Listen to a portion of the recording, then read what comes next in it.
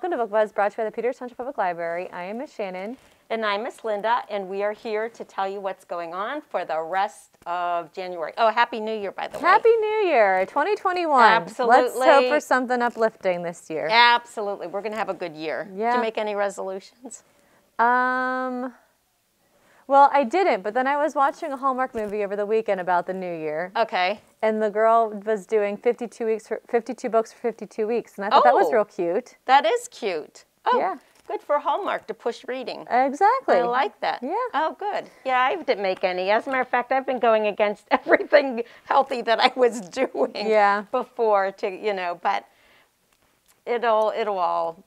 but it'll be fine. I'm just hoping for a good, healthy year for everybody. For the world, yes. Yeah, for the world, exactly. We're all in this. I'm hoping that this passes behind us as quickly as possible, as we've talked. So I agree. Absolutely. So, all right. With that being said, you got any good book buzz bits? Some good things you got to know? got to know good things. I do, and I know that I talked about this a little bit last time, I recall, but with the pandemic going on, I just keep, looking at this stuff about what libraries are doing and more because, we know here, I'm going to be playing with this all day, up and down with the mask, but with, and with the schools, how hard it is. 1 minute you're open for in-person, the next minute you're closed. And for schools, then you're online and everything's virtual or maybe hybrid and for us, we're open, then we're curbside, and then we're curbside, and then we're, it's just all, so it's different. And that's why I just am looking into what other libraries are doing besides us. We know what we're doing, and we can talk about that. Libraries are helping. Do we know what we're doing? No. Hey, every day's an adventure, right? Yes. Every day's an adventure. We may not know what we're doing, but we do know. We do great things. Libraries are helping communities cope in big and small ways during pandemic. This is an article written by Karen Dybus and from libraryaware.com. That's what it's from. See, I like this too. And this is true with a lot, and I'm going to fog up too. Still not, this mask thing, I know we're doing it to be healthy, but it's hard to talk and not fog up. Okay, so from outdoor pop-ups to free Wi-Fi hotspots to home delivery. I don't know if we've done any of that yet. Even parking lot movies, libraries. Now, this is talking about some libraries in Michigan have created hundreds of new programs and services to help their communities during this pandemic. Whether library buildings have reopened or not, library staff said that they are finding money in their budgets, seeking grants, and creating partnerships to find ways to give people access to computers, printers, and books, boost virtual programming, and offer events and other perks.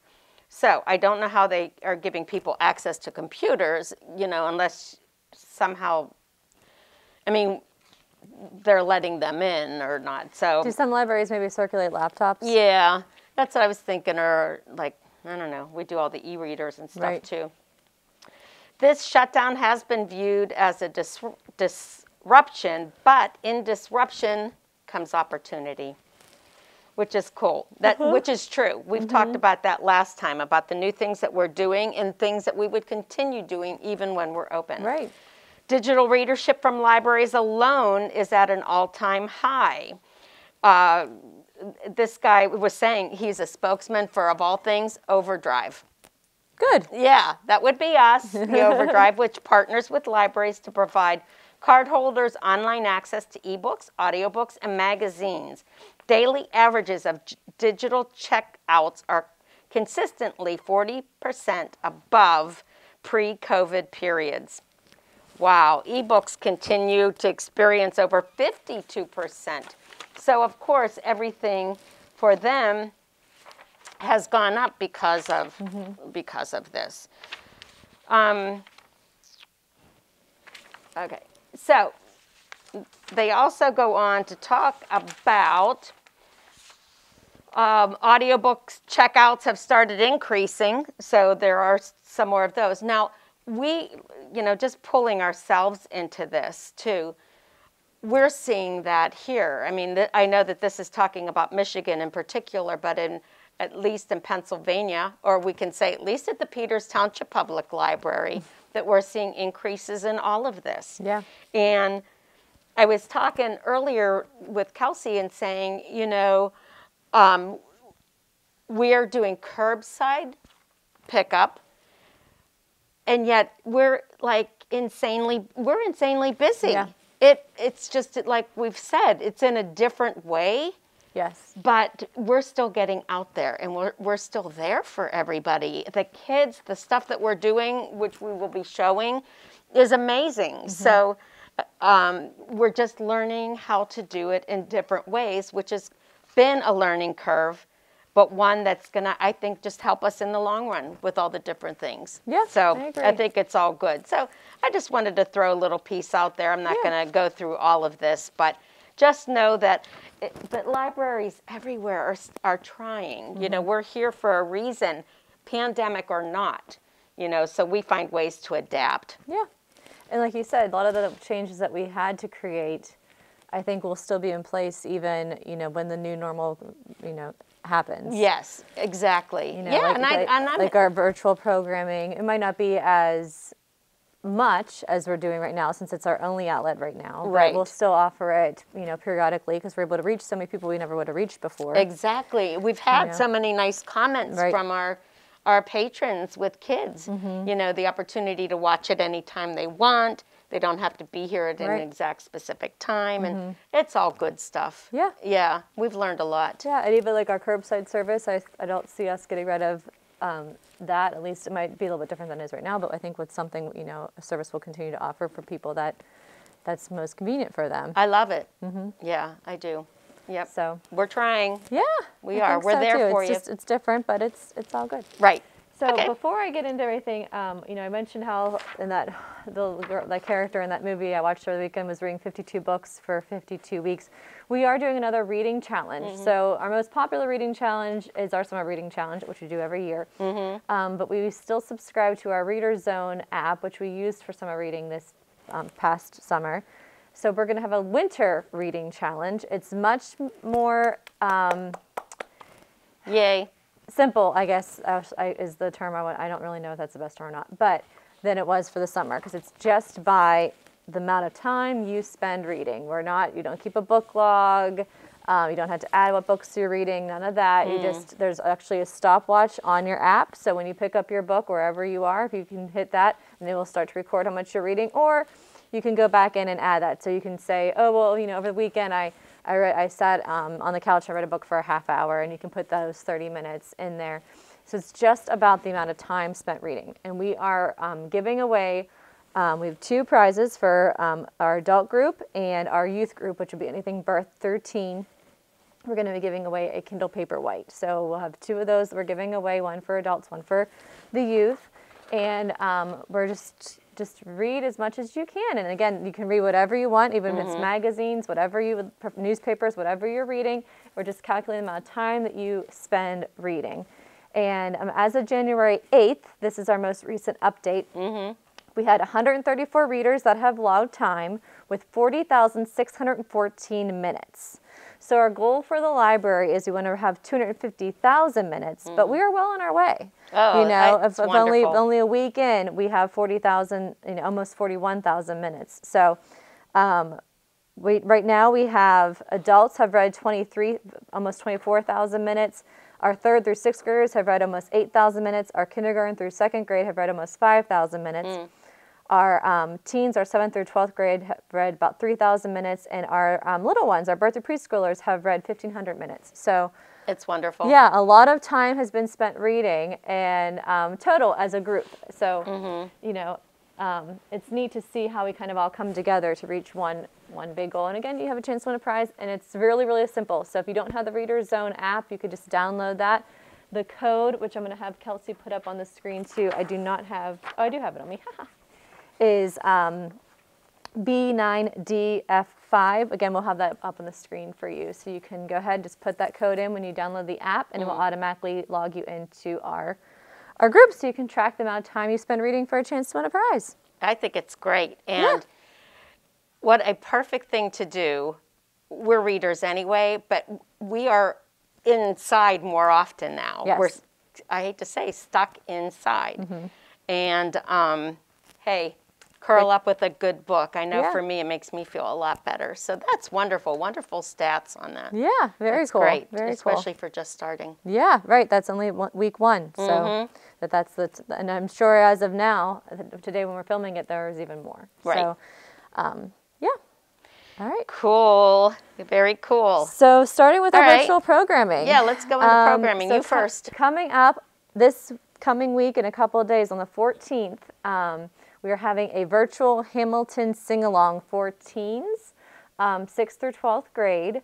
And you do have to sign up because it's through Zoom. So you have to go online on our website to sign up, and then you'll get an email with a Zoom link to come on and sing with us. We'll do some trivia. It's going to be a lot of fun. So if you are a Hamilton fan, which a lot of people are, and I feel like even more have become because of it being streaming now.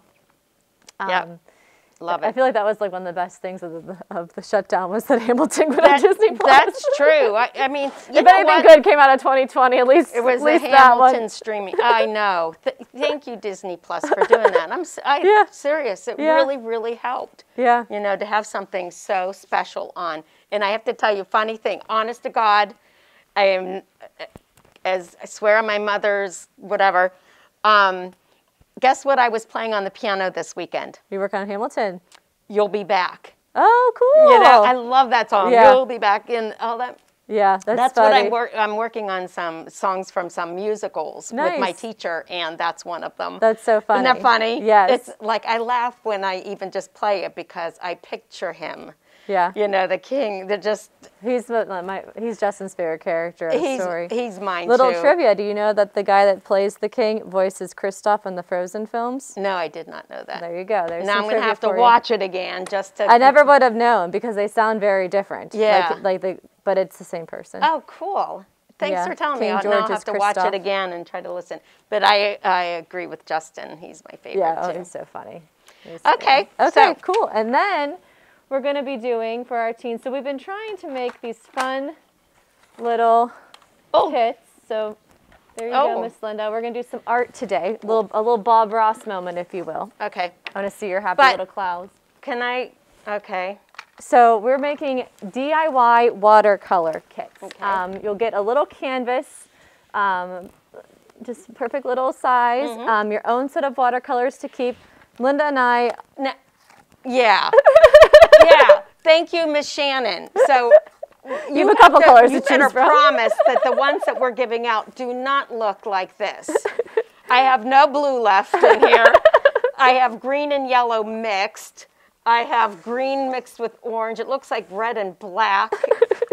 Oh my God. Thank you for giving me the best pack. Times are tough, Linda. This is what apparently.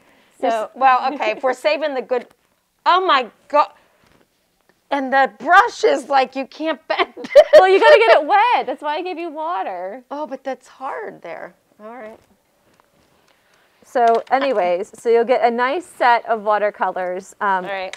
They're either new or if they're not new, they're like very, very gently used. They're not like the ones that Linda and I have, which are very lacking of color. And you can just paint whatever you want. There's really not many rules. It's just something like a nice little activity you can do. Yeah, but can I mention something? If you look at this beautiful piece of art so far, this nice Got little an green E on there? E, my brush was in the orange. I'm trying. All right. I'm trying really hard to make something here, but it's not going so great either. But I am not claiming to be an artist. So there will not be a video on how to do this. That's up for you to figure out yourself. own This is the video right here of Linda and I attempting. Your own creativity. Yeah, so you can paint whatever you want. And then the paints are yours to keep. And you'll have your own little canvas. And yours will look better than ours because every color that I've tried to do turns out the same color. I don't know if that's going to matter anyways with our artistic abilities. Well, this is true. I am so not an artist. There you go. I did a sunshine. Let me see. Oh, good. It was supposed to be yellow, but it's actually kind of like puke green, but you know. Yeah, like squid pea soup or something. Ooh. All right, so there you go. So those will Thank be, you just sign up for those. They are, their supplies are limited, so make sure you sign up. The best thing that you can do for any of our programs is to make sure that you are signed up for our Youth Services newsletter. Miss Carrie sends that out every Thursday morning, and on there she always puts direct links to sign up for any of our virtual programming that would be for birth through teens. And you can just go on, and if you want to sign up for Hamilton, you can do that. Sign up for the watercolors or anything that we're going to talk about here in a little bit. That's the best thing that you can do, is to make sure you're signed up for that newsletter, know what's going on. Excellent. Yeah. Very good. Then, once you've come into the Zen moment from painting, Okay. you've been painting and you're feeling the colors and you're feeling the vibes, you're feeling like Da Vinci, then you can quiet your minds down and your thoughts on Monday mornings at 9 a.m. We're back into one mindful moment. And you're going to quiet yourself, take some deep breaths, listen to a story that makes you feel good, it makes you want to do good. I call them my one mindful, kindful moments of the stories. And your children will leave with a great affirmation to carry with them all week. So this is definitely a parent-child, experience. Sit down and relax with them. It's going to be 5 to 10 minutes tops. And it's just a nice moment that you can have every Monday and carry that on throughout the week. I just love it. I do. I think it's nice to have something nice in your head to carry on and treat others well. So Perfect. Yep. Those go up on our Facebook page every Monday at 9, but they are on our YouTube page. So if you can't catch it that time, the convenience is you can go on there and watch it whenever it works for you. Right. And again and again and again, because every morning you're going to want to hear that affirmation and feel good about yourself. Exactly. And help other people. All right. So I brought one of the famous kits that we do, lunch break story times. This week is Snow and Snowmen. And you register online. And we get the kits ready for you. It is also curbside pickup, just like the books. And let us know when you're here and what you're here for, and we will make sure that we run your kit out to you. So they go along with our themes. Yeah. And I brought something because I'm most excited about the theme that I know you know what I'm going to talk about. But yeah, so you have kits to do like crafts and like fun worksheets or whatever about that theme. So it's free, and I'm so excited because the one theme that I wanted to do, which I was excited about, which is coming up, I don't know, it's for a few weeks or something, I think. Yeah, pretty soon. Sloth. I can't wait. Who doesn't love sloth? Oh, and I have to say, I saw these sloths. This one's called Sloth Wasn't Sleepy, but we're going to be reading books every day, Monday through Thursday. One of us from the Children's Youth Services area reads a story that goes along with that theme. And that's why you get your kits, too. So we all pick books that we feel would be good and that we're authorized and allowed to read in public by publishers. And I can't wait for Sloth. I was walking by, this isn't meant to be an advertisement or anything, but I was walking by the Hallmark store next to Giant Eagle yesterday. Coming out of Giant Eagle, I looked over, and they have sloths. And they have, like, they're big, really nice, furry, like I wanted to run in and buy a sloth, but I didn't. But I just looked. It was like a zoo, a sloth zoo. A sloth zoo. Yeah. You know, you can, like, feed and pet the sloths at the aviary. Oh, can you? Probably not right now. Oh, okay. But, and again, that's on advertisement. We are not being endorsed. Yeah. Too bad we're not, though. Man. I know. I love it. Okay. All right. Okay. So anyways, so lunch break story times. And then we also have every day, Monday through Friday, weekdays, we're going to have our calendar time with me, Miss Shannon. And we talk about the calendar, the days of the week, the weather, I usually would do something to throw in there about our theme. Like when we did snowmen, we did some different snowmen songs. I guess I'll learn a sloth song or some kind of sloth activity for when we get to sloths. But yeah, so you can. That's every single weekday at 10 a.m. But again, they're up on they go up on our Facebook page at that time. But they're on YouTube for the whole month. So you know, if Friday afternoon during lunch is a better time to do that with your child, that's perfectly fine. It's there. And we also do, every month we have our Facebook Live Family Trivia Night. So coming up in January on the 19th, we're going to have another one. And every one is a different theme, like around the holidays. We did, like, I know for Valentine's Day, there's a candy trivia. We've done Harry Potter trivia. So you just go on to Facebook Live. Miss Sydney's on there asking questions. Comment to her on the answers. And it's a lot of fun to see what kind of trivia you know. Yeah, I think it's cool. That's a fun, just a nice fun evening.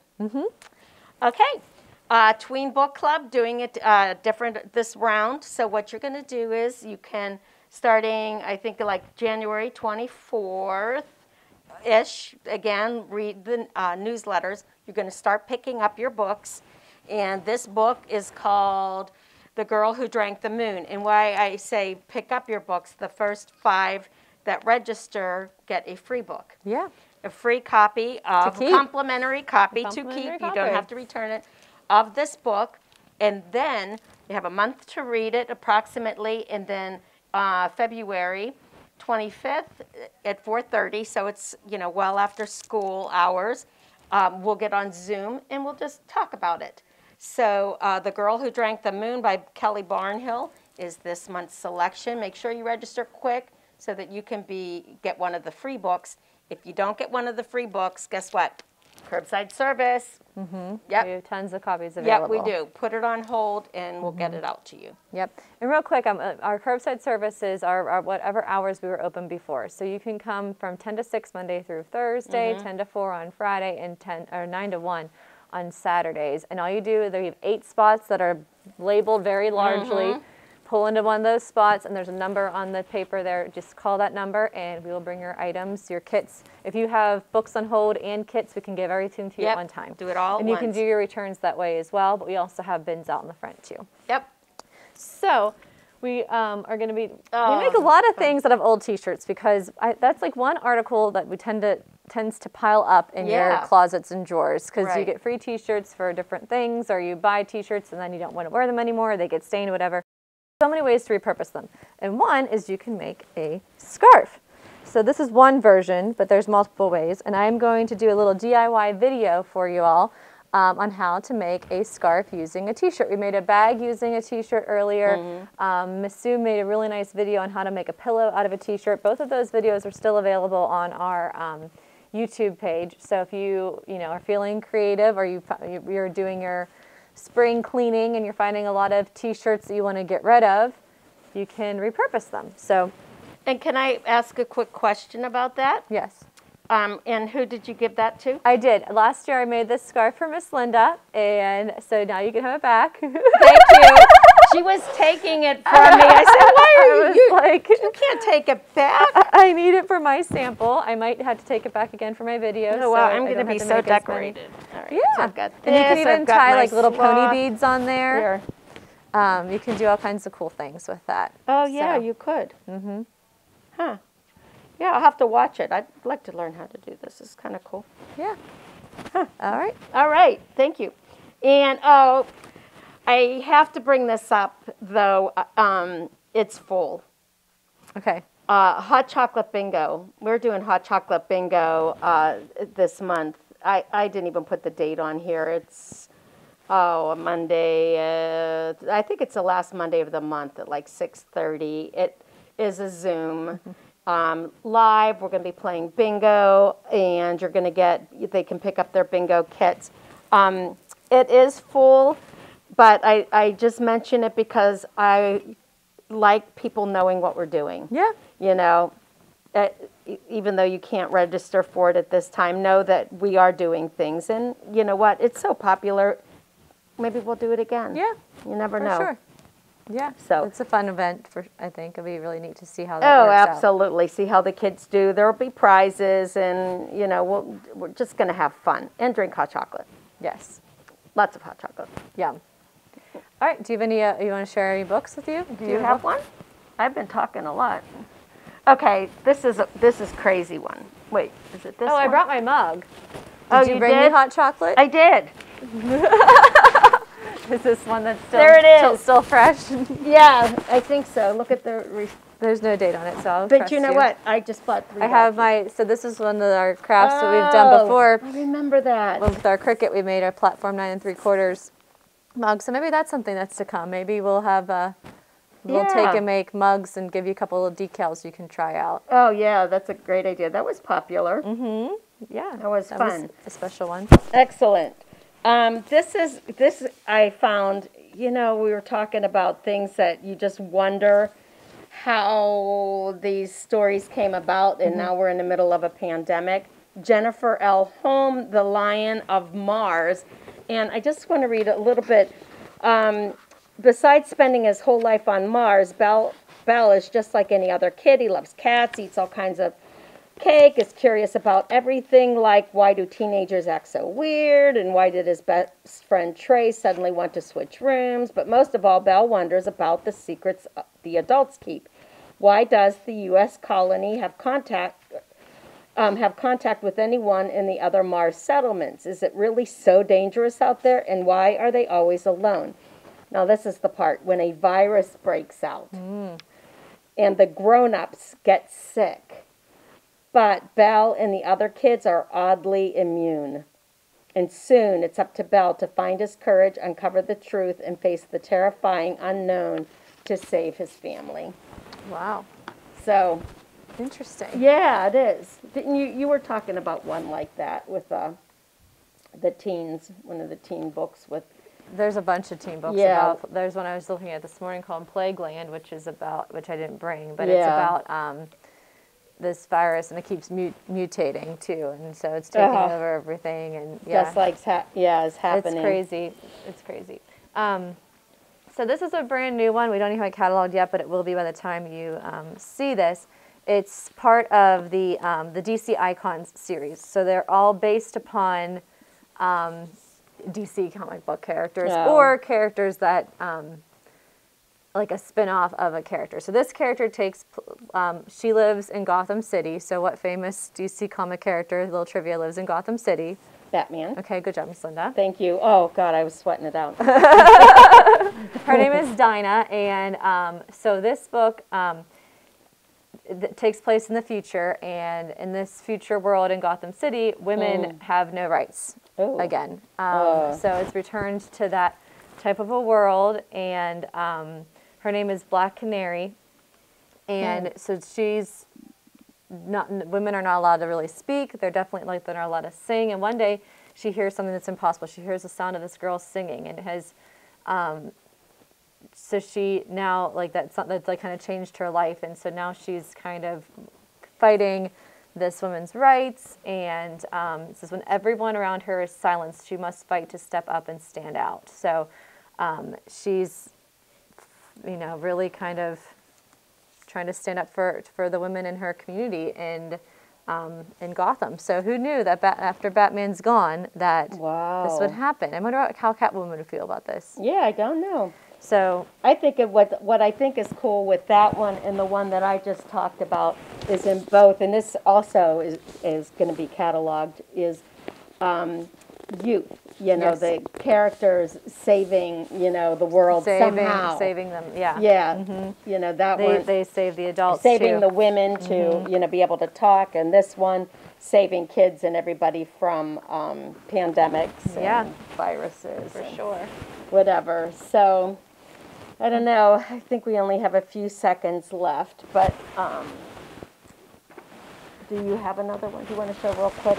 This one I'll just do real quick. I'll just say it's called The Brave by James Bird, and this is one. It's just Colin can't help himself. He has a unique condition that leads him to count every letter spoken to him.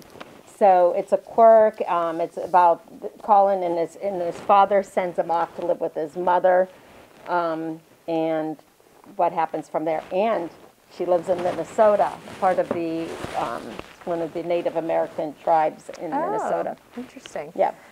This one is Alex and Eliza, which we've read before, but I know when I talked about the Hamilton program coming up, I decided to bring this again. If you're looking for a fun series to read for the Winter Reading Challenge, or if you've now seen Hamilton because it is streaming, and you haven't, and you want to read some more about Hamilton, this is a great fictional series about Alex and Eliza's relationship together, both before, like this, the first one is about their courtship and how they kind of met. It's fictional, but I loved it. It's really great. I enjoyed those. Yeah, I did really too. Did. Yep. Yeah. So, yeah, another good one you can read if you're still on the Hamilton kick.